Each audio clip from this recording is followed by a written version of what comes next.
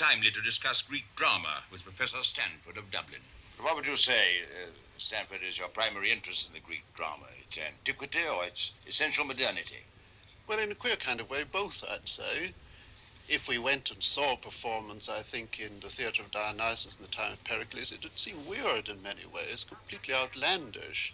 But yet, if we thought of the essentials behind it, I'm convinced that they are the essentials of modern drama. But of course, it was first and foremost a religious rite, wasn't it?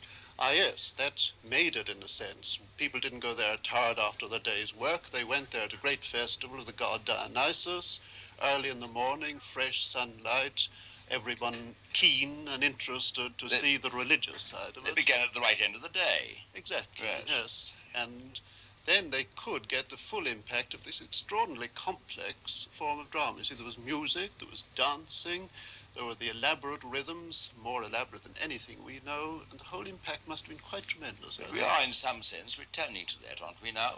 Yes, I would agree with you there. I think many of the most so-called, most modern developments of drama are really getting back to the Greek essentials of the drama. You mean Julius Caesar played in front of a packing case? That kind of thing. Get rid of the scenery, get rid of the furniture, get rid of the footlights, get rid of the roof if you can, and concentrate on the people and the words.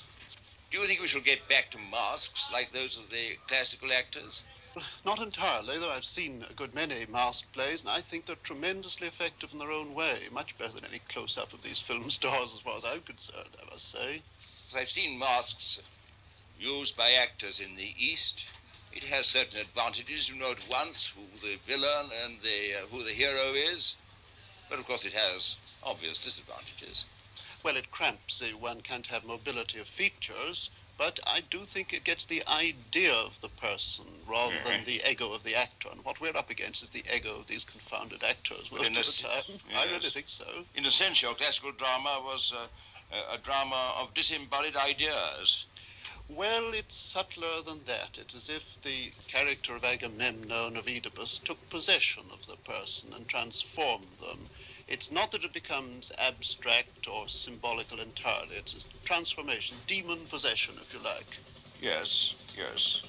Well, now, you see we're tending more and more to approach the classical ideals and the classical techniques in certain respects. I think so. I think one can go back to Greece like to a pure fountain and draw the original draught of water and then come into the modern age again and use it here with extraordinary success. One of those draughts of water can be drawn at Miletus.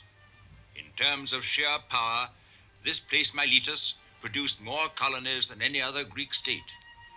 Its theatre shows it at once to have been one of the great bearers of Greek tradition in Asia Minor.